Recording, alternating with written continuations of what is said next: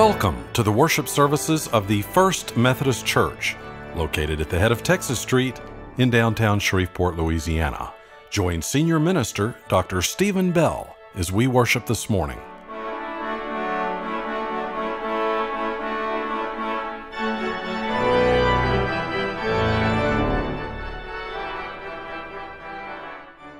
The annual conference of the Trinity Conference of the Global Methodist Church, say that 4 or 5 times.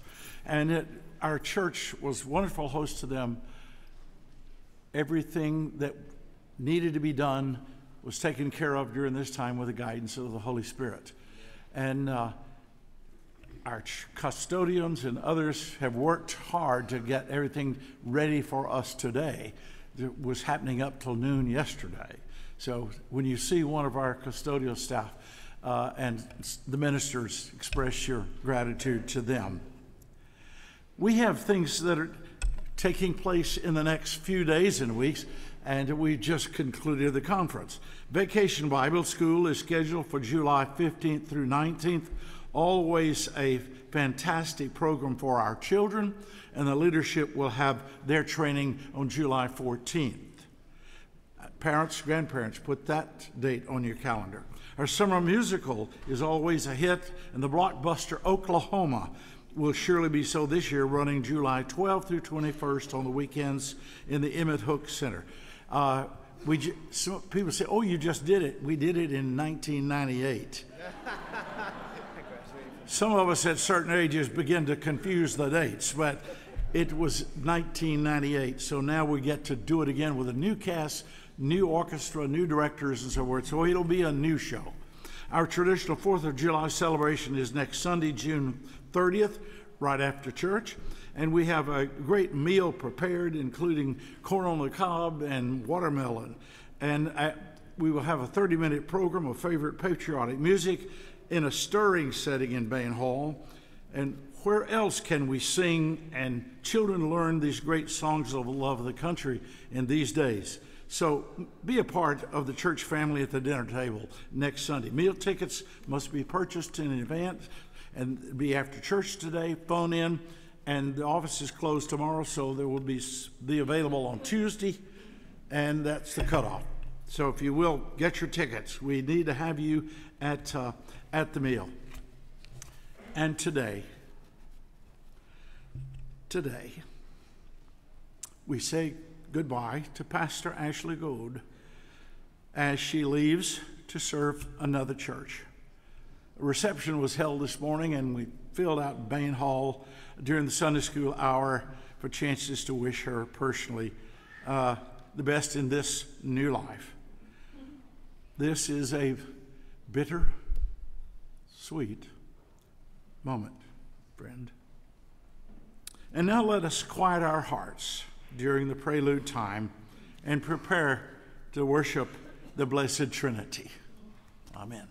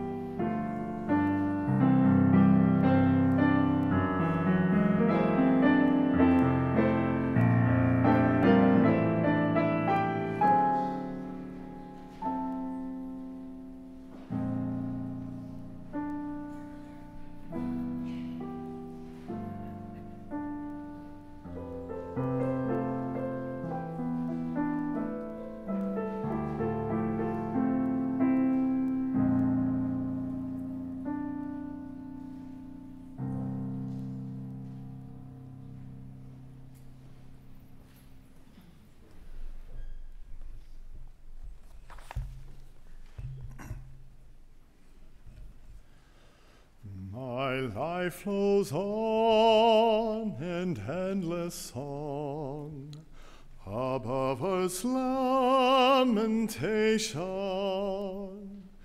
I hear the real, though far off hymn that hails a new creation. No storm can shake my inmost calm, while to that rock I'm clinging, since love is Lord of heaven and earth. How can I keep from singing? May we pray. Almighty God, you have gifted us music and singing. As we gather here in this place, we're reminded of the call that this song should be expressed around the world, a global mission. And you have lifted up your servants who have equipped the rest of us to this task. Let us today rend our hearts before you. Let them be tuned to sing your grace and praise. Amen and amen. Our opening hymn of praise is number 37, Come Thou Fount of Every Blessing. May we stand and praise God together.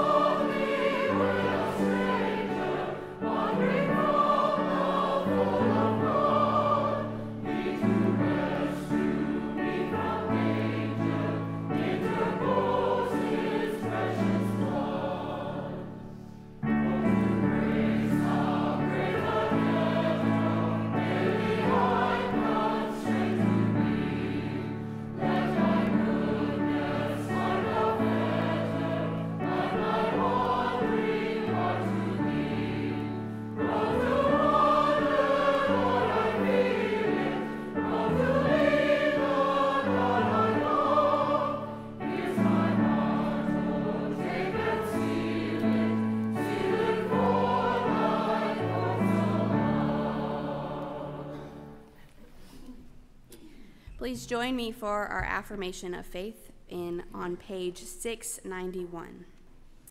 I believe in God the Father Almighty, creator of heaven and earth. I believe in Jesus Christ, his only Son, our Lord. He was conceived by the Holy Spirit and born of the Virgin Mary. He suffered under Pontius Pilate, was crucified, died, and was buried. He descended into the dead. At the third day he rose again. He ascended into heaven and is seated at the right hand of the Father. He will come again to judge the living and the dead. I believe in the Holy Spirit, the Holy Catholic Church, the communion of saints, the forgiveness of sins, the resurrection of the body, and the life everlasting. Amen. You may be seated.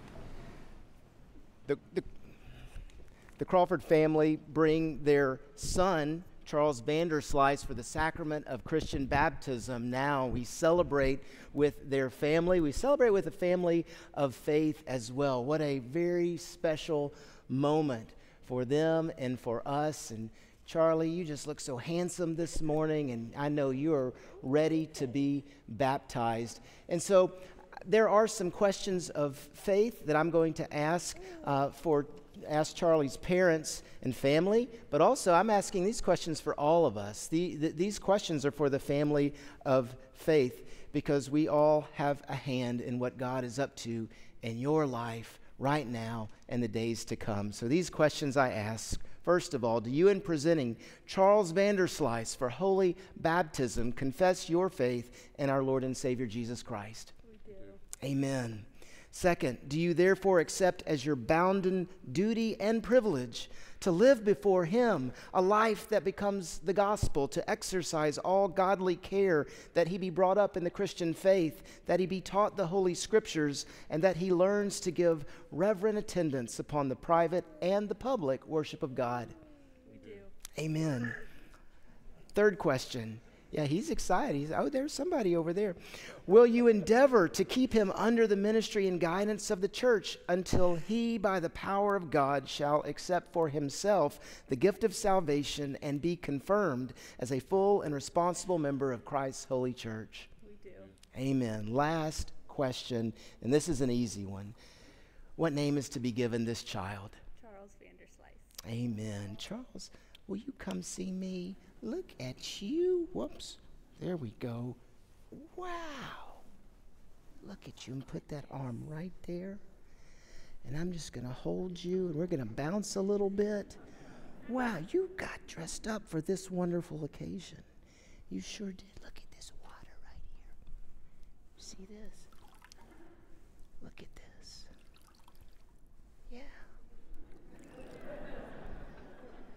Charles Vanderslice, I baptize you in the name of the Father and the Son and the Holy Spirit. And I pray God's deepest and richest blessings to be upon you now and all the days of your life. Amen and amen.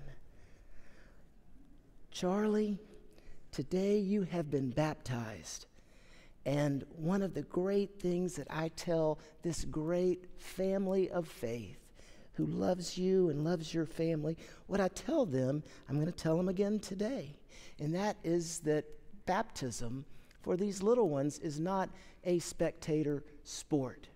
We are reminded of what Jesus says to us. Let the little children come unto me, and do not hinder them, for it is to such as these that the kingdom of heaven belongs. And so we all have a role. In fact, we're going to make a covenant today with God and with Charlie and with his parents and with his family, because Charlie, we're going to surround you as best we can with the gospel. We're going to lead and live lives following Jesus as an example for you. And we're going to minister to you and share the love of Christ with you. We're going to do that because our hope, our prayer is that just as today is such a monumentous occasion, there's a day in the future when you will place your faith in Jesus Christ personally and publicly, and that will be a momentous occasion as well. And between now and then, and even after then, we all have some wonderful work to engage in together. And so the two of you do not have to do that all by yourself. You've got a big role in the discipleship of this young man. But we're going to join you in all the ways that we can. And so what I'm going to ask you to do is turn to your bulletin. The front page. Brothers and sisters in Christ, we have witnessed this baptism. God requires that we be accountable for our part in the welcoming of this child into the household of faith. Therefore, I hereby commend him to your love and care. Will you join me in our congregational response? Charles Vanderslice, we welcome you and receive you into the fellowship of the church. We promise to surround you in a community of love as you grow in Christ, so that you may confess the faith of Christ crucified, proclaim his resurrection, and share with us in the royal priesthood of all his people, to the glory of his name. Amen and amen. Good job, Charlie. Good job. You did so good. You did so good. All right. Thank you so much. You may take your seat.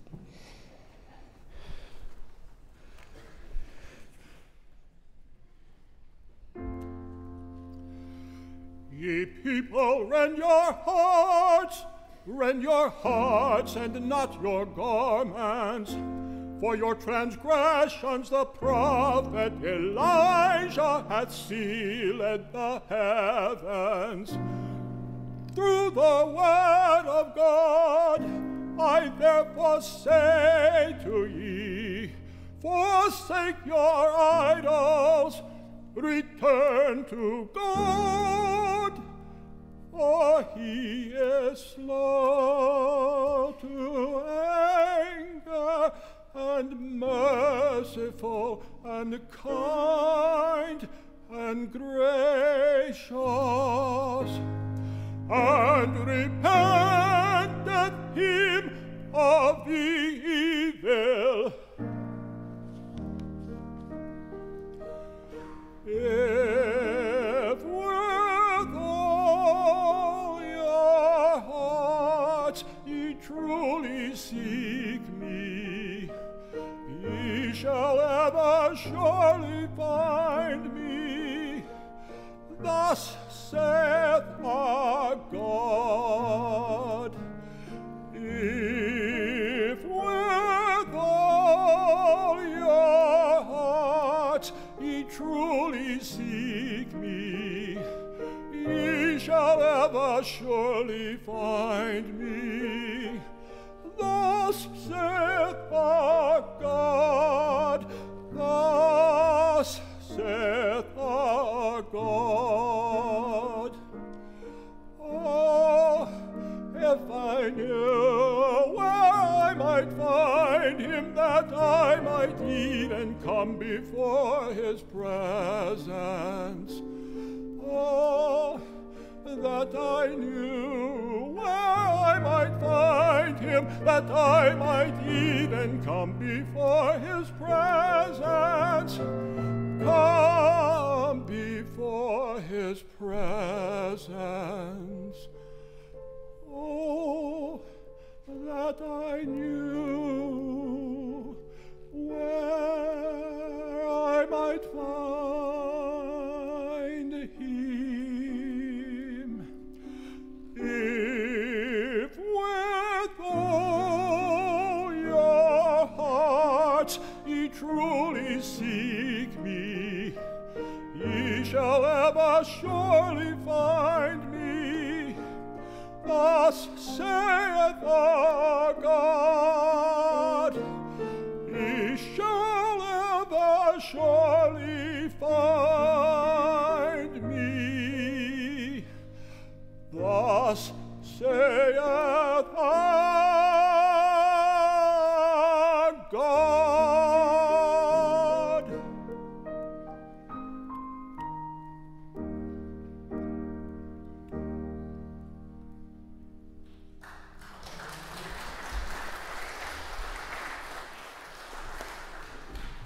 Amen.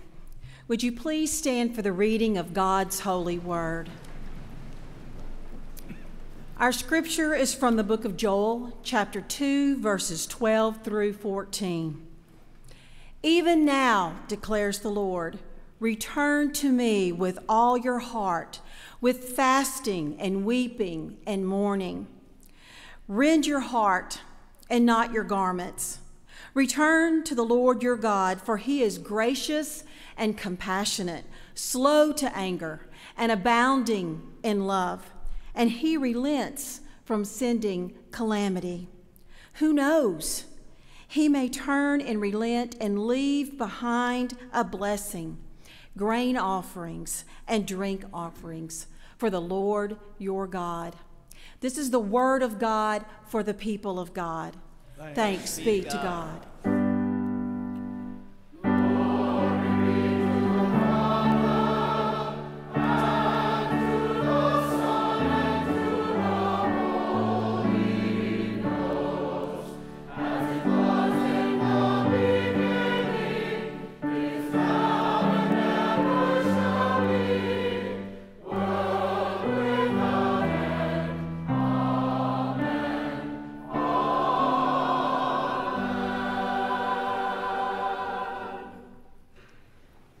Well, good morning. We invite any children to come down. Good morning. So, have y'all ever forgotten anything before? Maybe you forgot to brush your teeth. Yeah. Maybe you forgot to do your homework, or maybe you forgot a sweatshirt at school. That lost and found just seems to get bigger and bigger. So I am notorious for forgetting things all the time, and most of the time it's my school keys. A weekly basis, I always forget my school keys. I'll be in my car, driving to school, think everything's great, and then I forgot my school keys. And some days, I'll just say, nope, I'm running late, I gotta keep going. And I forgot my keys, and that's with me all day. Every time I come to a locked door, forgot my keys. But sometimes I stop, and I'm like, I've got to get them. And I turn completely back around, drive all the way back home, and I get them. And I look for them, and sometimes when I find my keys, I feel like the keys are looking up at me, and they're smiling. Like, yeah, here we are, you forgot us again. And whenever I get them, I feel comforted. Like, okay, now I have them, and I feel so much better because I found them, and I turned back around to get them. And that's exactly what Jesus wants us to do. Whenever we forget about him, he wants us to stop, turn completely around, and come back to him.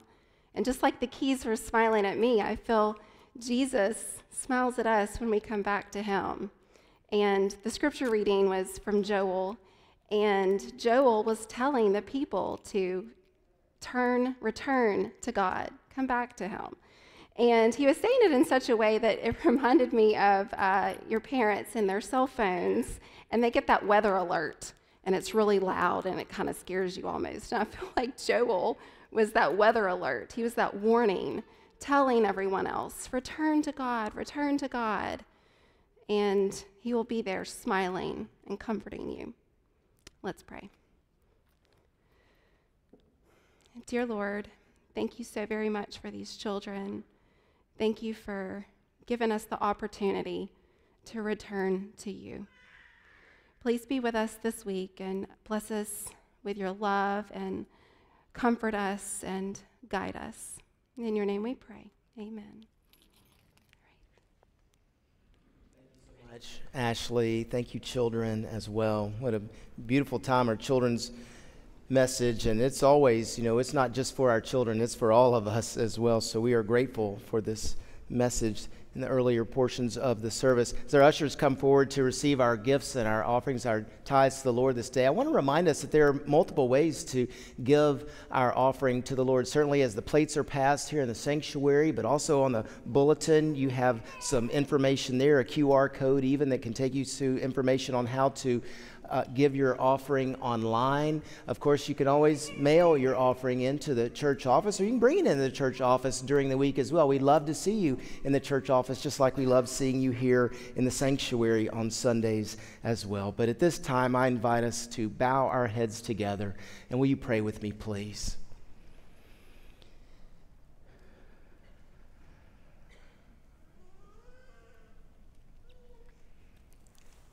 Kind Heavenly Father, Almighty God, you are so good, so glorious. You are beyond anything we could ever comprehend, yet as close as our very next breath. You are Alpha and Omega, the beginning and the end, the first and the last. You are Father, Son, and Holy Spirit. And from this divine, eternal relationship, you call us into relationship with yourself.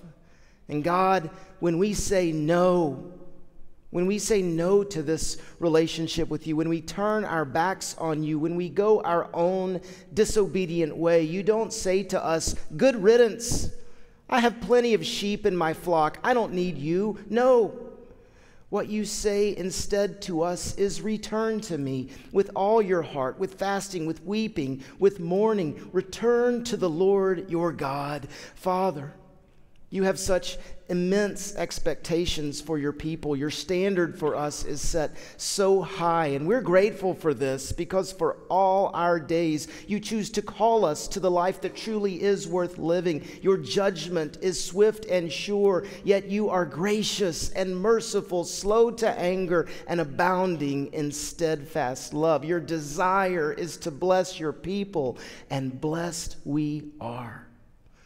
Father God, I thank you today for your church, for the body of Christ, your redemptive fellowship. I thank you for those of us you have called out of the darkness into your marvelous light, and you've called us out of our comfortable lives to trust in you, to follow your Son obediently, and to faithfully share the good news of salvation with all those you place along our path. I thank you for this church particularly, First Methodist Church of Shreveport, Louisiana, for the historic witness of this great church and for the recent witness of this great church in hosting the 2024 Trinity Annual Conference over the past 3 days. Jesus, we give you thanks for every yellow shirt and the saint who was wearing it, every door that was opened, every question that was answered, every cup of coffee that was brewed and enjoyed, every smile that was shared with one of our 1,100 guests, every act of Christian hospitality, every ride on a golf cart, every time that Christ was offered and shared, every child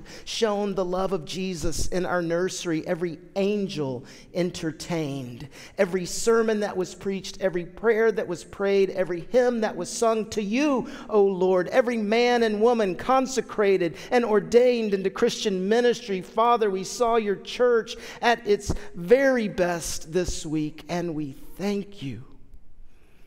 We thank you, Jesus, that you are our healer, the great physician. We continue in our prayers for Gloria Smith and Chris Harbuck, who are in the hospital, Donna Bell and John White, who are on hospice, Dr. Bill Hathaway, Dahl Moore, and Roy Prestwood, who are recovering. We pray for Donald Crow on the death of his wife, Sue, who recently went on to glory. And we give you thanks for the birth of Matthew Hutton Montgomery, born to Robert and Annie. Proud grandparents are Allison and Jerry Montgomery. We know the world is a better place now, Lord, because of Matthew Hutton. And we give you thanks for the baptism of Charles Vanderslice Crawford today. What a beautiful moment of worship that was just now. And Lord Jesus, we give you thanks for our dear friend, sister, and pastor, Dr. Ashley Goad.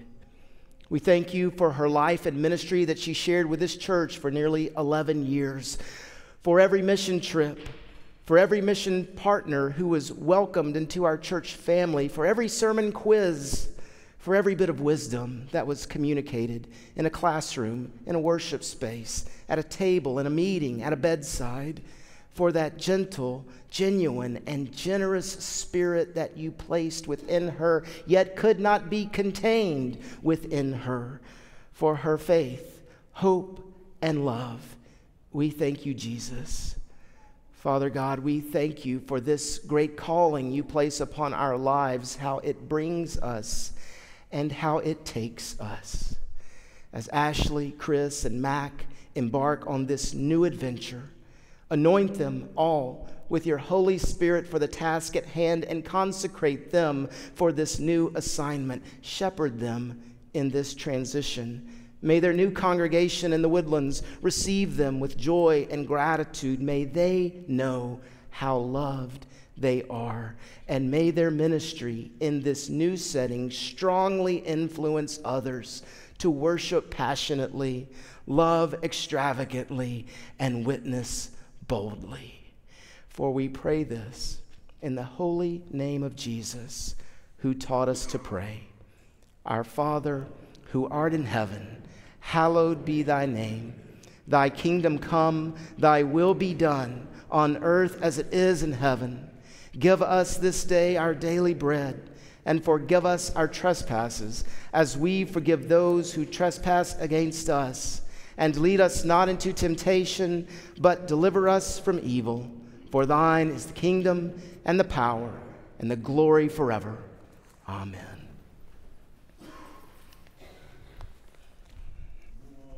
My joy joys and comforts die.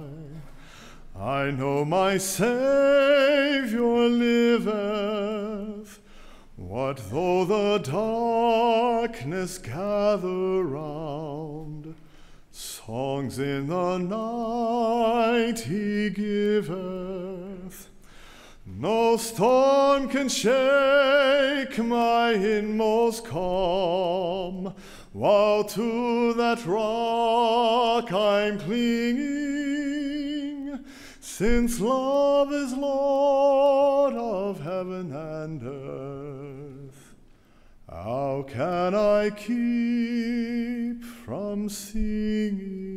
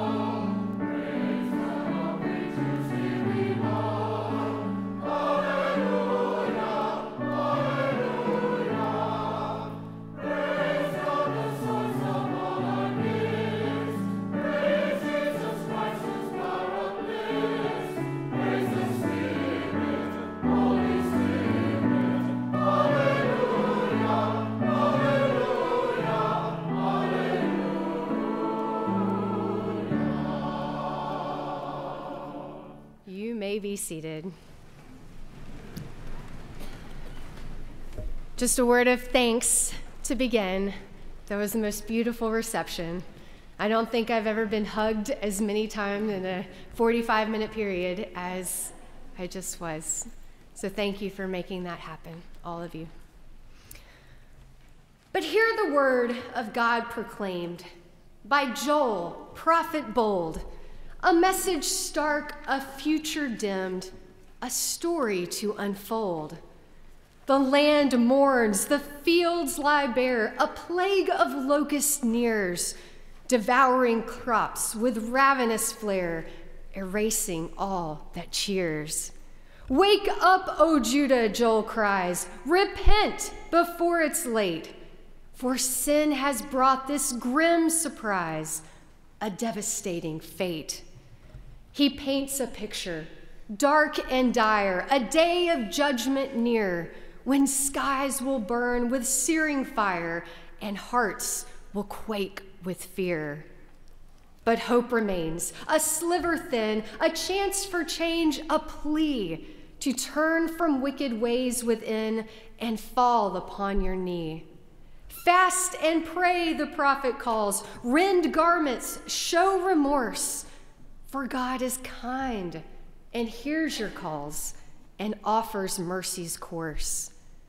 If hearts are rendered, tears are shed, if true repentance takes hold, the Lord may yet avert the dread and stories yet unfold. A promise gleams, a future bright with rain that quenches thirsty ground and harvest full, a joyous sight where blessings may abound. So heed the call, O Judah's sons and daughters, mend your ways, lest locust strips and darkness runs and sorrows fills your days. For God's a shepherd, ever true, who seeks his flocks astray.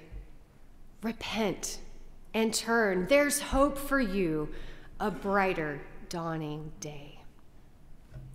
Yes, friends, we are in our final week of the sermon series called Majoring in the Minors, where we've been treated to a quick overview of 3 of the minor prophets, Malachi, Amos, and Habakkuk. And our prophet this week is Joel. Good job, everyone. So open up your bulletins, take out that sermon quiz for just one last time. Joel, the 29th book of the Bible. It's the second of 12 Old Testament books categorized as minor prophets. And in case you haven't picked up over this over the last few weeks, let me say it again. There is no such thing as a minor prophet. A prophet is one of the 3 offices in a theocracy. You know, a theocracy, a government where God reigns as the ultimate authority. And those 3 offices of a theocracy are king, priest, and prophet. And no matter what a king might tell you, the prophet ranks the highest as they communicate God's message directly to the people. But back to Joel. In case you missed the summary in the opening poem, let's just pretend that I'm your Old Testament professor for today, and this is your crash course on the book. These 3 chapters are packed with prophetic poems that are both powerful and puzzling. Unlike many prophets, Joel doesn't specify the time frame of his writings. Most likely, though, it's set in the Ezra and Nehemiah period after the return of the exile, because Joel does mention Jerusalem and the temple, but not the kingdom. What sets Joel apart from is his deep familiarity with other biblical texts. He quotes or alludes to major and minor prophets, as well as the book of Exodus. Now, interestingly, Joel never accuses Israel of any specific sin. He assumes his audience knows about Israel's rebellion from their readings of other prophets. So reflecting on these earlier scriptures, it helps Joel to make sense of contemporary tragedies while instilling hope for the future. When you take a closer look at Joel, it reveals his profound use of the phrase, the day of the Lord. Now, this phrase describes moments in history when God intervened powerfully, either to save his people or to confront evil, just like the plagues in Exodus. These historical events foreshadow a future day when God will once again confront evil and bring salvation to the world.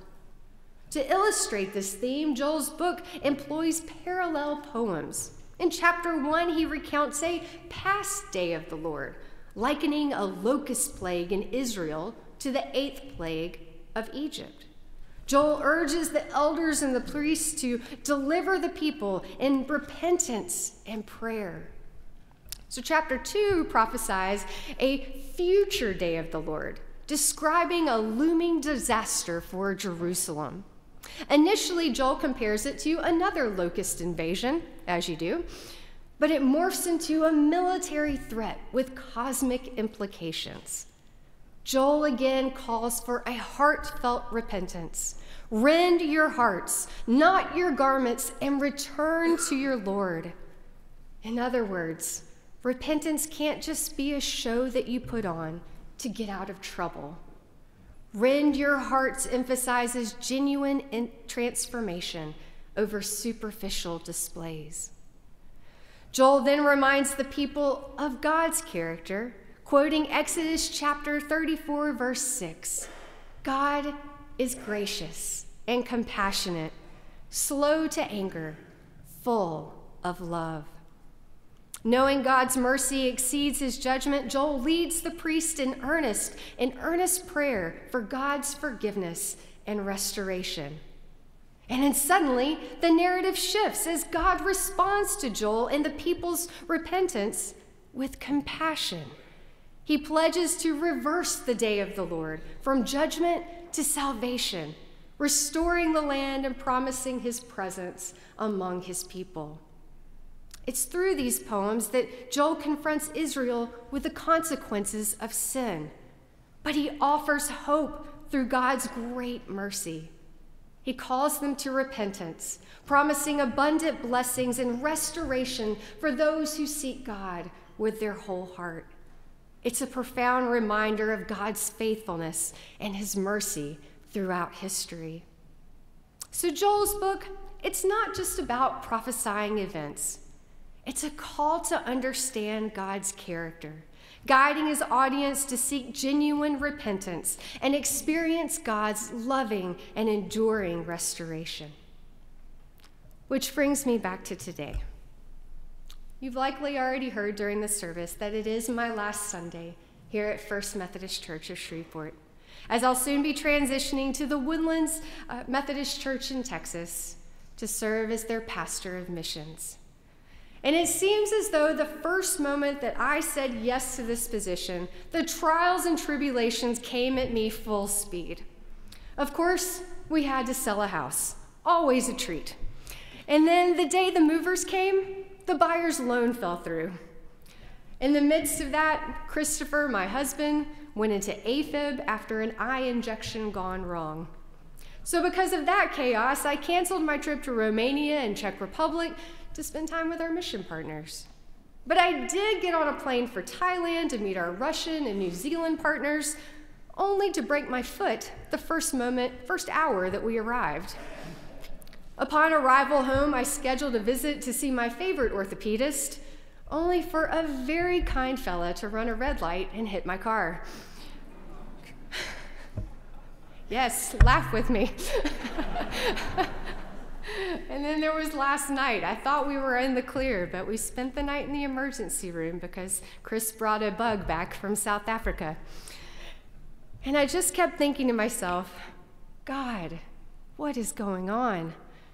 Nearly every day I was balling my fist at him, questioning my decision, even questioning my ability to do the job at the Woodlands. And not to mention, there was the emotional turmoil that came with leaving the church that I dearly love. So I camped out in this book of Joel, reflecting on God's character, and in my heart I was reminded, just be faithful, Ashley. Just be faithful. Perhaps these bumps were simply a refining before stepping into a new calling, or an exercise in rending my own heart. And as I sat on those long plane rides from Phuket and from Cape Town, I thought long and hard about what I wanted to say to this great church and how I wanted to say it. I kept reading through Joel's prophecies along with Paul's letters to the early churches as he reflected on what the churches had taught him. And that's where I landed. A Paul-esque letter to weave together my final thoughts and these lessons from the prophet Joel. So if you will, indulge me for just a wee bit longer. My dear brothers and sisters in Christ, this is a letter from Ashley, disciple of Jesus Christ, child of the most beloved God. I am writing all of God's holy people in Shreveport who belong in Christ Jesus. May God our Father and the Lord Jesus Christ give you much grace and peace.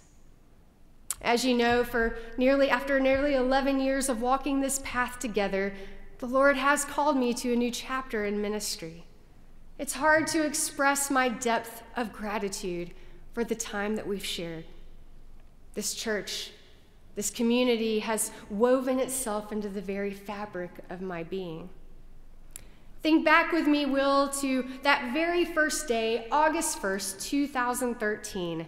New faces, new beginnings, a spark of hope in the air.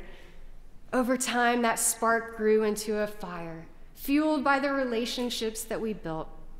We learned, as the Bible teaches, that we are called to abide, to dwell in God's presence, yes, but to also dwell with one another. Henry Nouwen's wisdom rings true. Dare to love and to be a real friend. The love you give and receive is a reality that will lead you closer and closer to God, as well as those to whom God has given you to love. Indeed, Joel's emphasis on genuine presence resonates deeply as well. Just as the people of Israel were called to return to the Lord in community, we too are called to cultivate strong and authentic relationships with one another. Our faith is not meant to be lived in isolation, but in the context of a supportive and loving community. In our own lives and in our faith family, we are reminded of the importance of relationships. Our faith should not be a mere project or a checklist of tasks to complete, but rather a deep and meaningful partnership with our Lord. It means abiding with Christ and being in such close communion with Him that our relationships with people are an extension for His love for us. It means lavishing our friends with love so that they can live into their callings to make disciples and to transform the world. It means creating family through love that binds us together and being an instrument of the connection in the body of Christ. Yes, these relationships should be characterized by kindness and grace and forgiveness, mirroring the love that God has shown to us. As Paul reminded the Thessalonians, we are called to encourage one another and to build each other up. You, First Shreveport, have taught me this principle, that our faith not only connects us to God, but to each other. We are called like branches on a vine to abide in Christ and in one another. And indeed, this is a lesson that we took into the mission field. Our partnerships haven't been just about getting things done, although much good has been accomplished. But we learned, and as Paul wrote to the Philippians, to stand firm in one spirit, contending as one person for the faith of the gospel. Our partnerships have been about forging faithful friendships, a testament to the love and power, the shared love and service in Christ. Perhaps, though, the most important lesson that I've taken away is the simple yet profound ministry of presence. By nature, if you know me, I'm a bit of a task-oriented person. God has given me the gift of efficiency and multitasking. But when we read through the Gospels, we see Jesus sitting with his friends and walking with his colleagues. We see him eating. We see him listening. We see him simply being present. So I wonder, how often do we take the time to be fully present with those around us? That principle shaped our missions ministry here at First Shreveport. We sought to be like Jesus. We walked alongside our partners in their journeys. We've shared meals and encouraged their hearts. We've listened to their stories, cried with them through their difficulties, and lavished the love of Christ upon them. Yes, church, I believe the most important gift that we can give to another is the benefaction of our presence, just like hundreds of you did over the past few days when we hosted our annual conference. It's an unforgettable gift when we are lovingly and emotionally present with the others in the now of our lives. The gift of presence to those whom we love doesn't bend or break our finances, but it does require connecting with our feelings and our emotions. It demands intentionality, the burning of psychic energy, and seeing with the heart. Yes, that ministry of presence is a way of being rather than a way of doing or a way of telling. It's a listening ear, a hand held tight, a silent prayer offered alongside another. Yes, these are the gifts, the simple, sacred gifts that we can all offer. And you, my dear friends, have been my teacher of this powerful ministry. You've also instilled in me an attitude of gratitude, yet another lesson that prophet Joel speaks to. In the midst of trials and hardship, the people of Israel were called to give thanks to the Lord for his faithfulness and his provision. And as we navigate the ups and downs of life, we too must cultivate a heart of gratitude, recognizing and thanking God for his countless blessings in our lives. I think I've learned this lesson best when sitting at a table. Did y'all know that Shreveporters love to eat?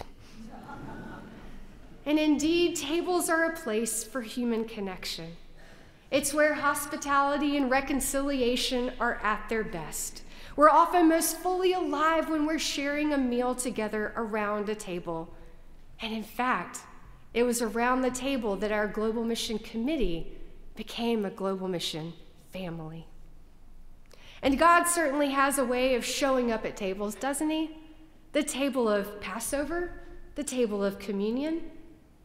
N.T. Wright once wrote that when Jesus himself wanted to explain to his disciples what his forthcoming death was all about, he didn't give them a theory. He gave them a meal. You, my friends, have gathered with me for many, many meals. In your homes, in my home, in restaurants, in the other countries, in the good times, and in the scary times, in the celebratory times, and in the just plain everyday times. As Paul wrote to the Thessalonians, give thanks in all circumstances, for this is God's will for you in Christ Jesus. And I give thanks for your presence at the table in every season of my life. Not too long ago, I was recording an interview with Costa Rica missionary Will Bailey for the Broken Banquet podcast. That was a shameless plug. You can download the Broken Banquet on all your favorite podcast platforms. And Will asked me what was the one legacy that I hope to leave with First Methodist Church of Shreveport. My immediate answer was that I hope I've taught our faith family how to love others well, how to listen, how to be present, and how to empower those around us to live fully into the person that God has created them to be. Loving people well is at the core of our calling as Christians. Just as Joel calls the people to return to the Lord with all their hearts, we too are called to love God and to love one another with a full heart. And that love should be marked by compassion, with kindness, with grace, reflecting the love that God has shown to us. And as we extend this love to those around us, we become vessels of God's love and grace in the world. And so, my friends, as I reflect on my time with you, I'm reminded of the many ways that you have embodied each of these principles. Your generosity, your encouragement, they've been a testament to the power of God working through his people. And as we part ways for now, I hope we'll all remember Joel's message. God's faithfulness endures. His love is unchanging and everlasting, and we are called to embody his love in everything that we do. And just one last thing. Paul ended most of his letters by exhorting specific members of the church. And so, my pastor friends, I'll do the same, but I might not look at you. Oh, sweet Pastor Kathy, she asked a lot of questions.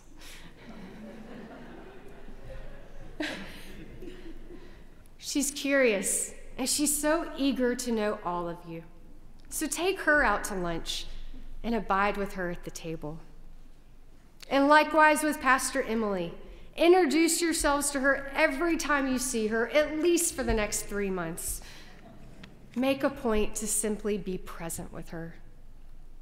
And lift up Pastor Stephanie every chance you get, for she is the gentlest, most hospitable person I know.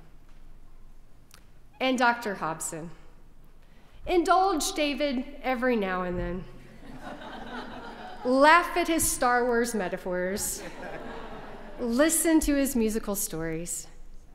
If you all didn't catch it today, he and I once hosted a podcast, a teaching lesson for 10 weeks called How Can I Keep From Singing? And that's what he's been singing through the choral times. He has so much to teach all of us with his wisdom and his logic.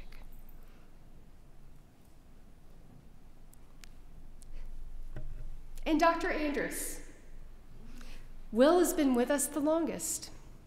What a good and faithful servant he remains.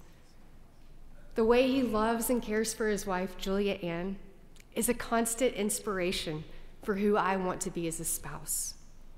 May we all love as he loves. And Pastor Matthew, he and I are kindred spirits, and I will miss him. He's jumping into a great position of leadership as your new executive pastor, and his responsibilities will be many. Be kind to him, and always say yes to him when he asks for your help. And then there's Stephen. Oh, Reverend Dr. Captain Stephen Henry Bell.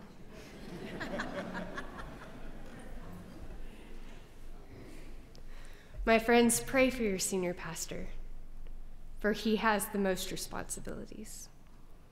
The past couple of years, he's seen you, he's seen us through the darkest of days, and even some of our brightest moments. It cannot be easy serving both First Methodist Church and the Army while also being present for his family, for there's only so many hours in a day. So whenever you have the opportunity, pray for him, encourage him, for he is our chosen leader. May God continue to bless this church family abundantly. May your light continue to shine brightly in Shreveport and in all the world. Live into your calling as a beacon of hope, a beacon of love, a beacon of unwavering faith. Though our paths may diverge for a time, remember the bonds of Christ unite us eternally.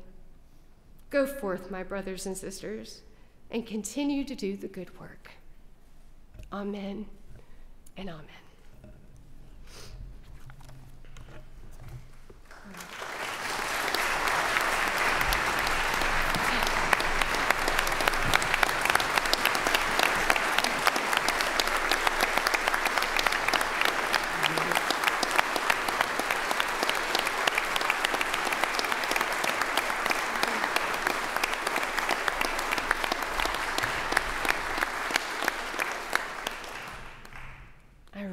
You.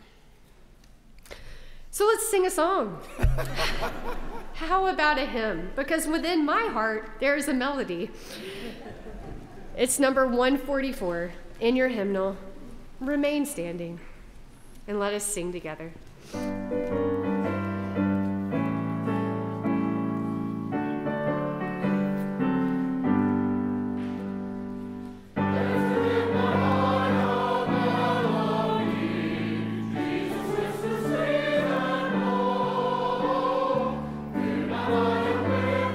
With me.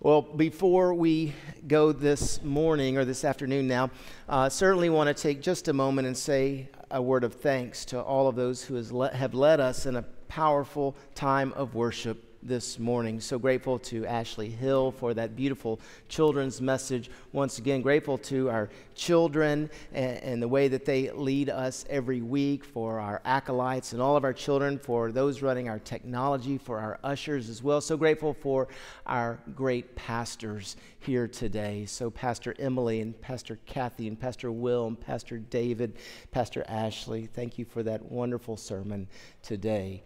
Thank you very much. And grateful for those leading us in this very special time of music today. Well, Kara, thank you for all the beautiful piano playing, and for Gary, beautiful solo, and for the choir. What a beautiful anthem that you shared with us today as well. We are so blessed to be here in the house of the Lord. I also want to say a very special word of thanks to all of those, too many to begin naming, who helped to host the 2024 Trinity Annual Conference of the Global Methodist Church here at First Methodist Shreveport over the course of the last 3 days. There are a few people I do want to thank, though, by name, and Pastor Stephanie is one of them, and Debbie Williams is another of them, and Beth LeBlanc and Brett Radabaugh, Kathy Lamb as well, who did so much in terms of plans and preparations. There's so many more. I got to thank Jay Sawyer. I've got to thank Claiborne Sharp up in the sound booth as well, and so many more. I mean, this is planning that has been taking place over the course of the better part of a year, and so it came together. And what I want to say in summary for hosting the Trinity Annual Conference here is that the presence of God's Holy Spirit and the prayers of God's people saturated every inch of this church, every inch of this facility over the course of those 3 days. And we are so blessed to have had the opportunity to have hosted this conference, but we're also so proud of so many people who served Jesus Christ and his church by serving over the course of these 3 days. There will be more to come about annual conference in weeks to come, but I just wanted to say that as well. I'm going to think that, Ashley, you're going to be around somewhere that people can maybe right over here. So if you didn't have a chance to visit with Ashley at the wonderful reception, and again, thank you for those who hosted that reception for Ashley during the Sunday school hour. If you didn't have a chance to do that, or I guess even if you did, she'll be right over here. And I guess maybe by about 5 or 6 o'clock tonight, you'll get to go home. But I know you'll want to continue to show your love for her. And also, as I said earlier, continue to lift up Ashley and Chris and Mac as they make this transition. Lift them up in your prayers. Bless them. And may that prayer blessing continue in the days, weeks, months, and years to come, that God will continue to use her in the ministry of his church and kingdom in such powerful ways as he has used her here at First Methodist Church of Shreveport, Louisiana, and beyond. So I hope you have a great rest of the day and week. And between now and the next time we gather as this portion of the body of Christ, may we be mindful that the harvest is plentiful, the laborers are few, but we are blessed. We are so blessed to be a blessing. So friends, bear witness to the love of Christ in this world, so that the stranger you meet may find in you a faithful friend. The grace of our Lord and Savior Jesus Christ, the love of God, the fellowship of the Holy Spirit rest and be with each and every one of us now and forever. And may all God's people say, amen. The peace of Christ makes fresh my heart, a fountain ever springing. All things are mine since I am his. How can I keep from singing? No storm can shake my inmost calm, while to that rock I'm clinging, since love is Lord of heaven and earth.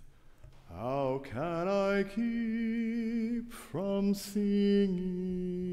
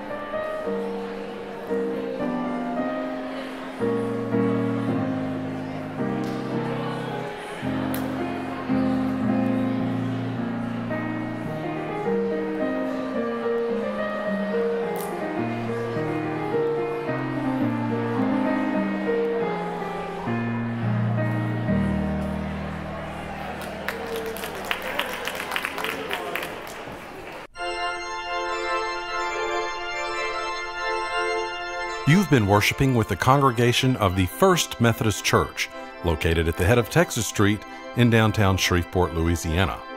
We welcome you to join us in person next Sunday at 8:30 or 11 a.m. For more information about First Methodist Church of Shreveport, please visit our website at firstshreveport.com.